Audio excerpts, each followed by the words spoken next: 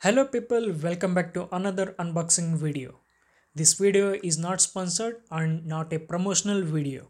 I wanted you people to know about the exact look of this battery charger, so I ordered it. The link to buy this product is given in the description box with country wise. Please use it to order it.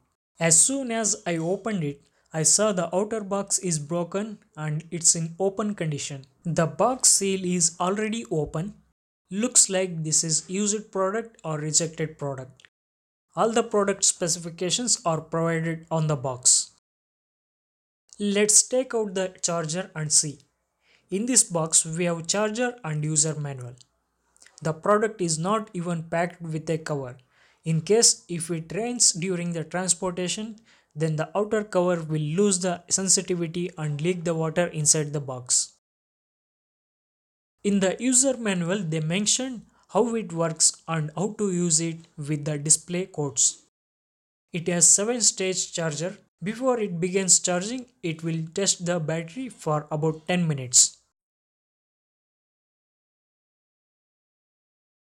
The color of the charger is not as same as provided in the Amazon website.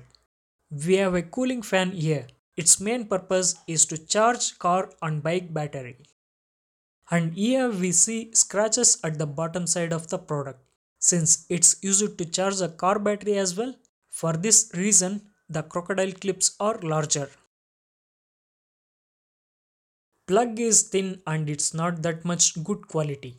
Let me quickly remove this and show you the length of the wire. Length of the wire is very small. Most of them already gave bad review on Amazon for its wire length, specifying it's too small, which is major disadvantage of this product.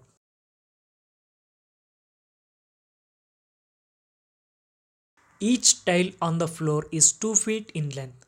If I put the wire from end to end, then you can see it's just 2 feet wire. Now measuring the output wires, it's also 2 feet in length. This is the complete unboxing and specifications that I have provided in this video. Thank you for watching. Review will be provided in the next upcoming video.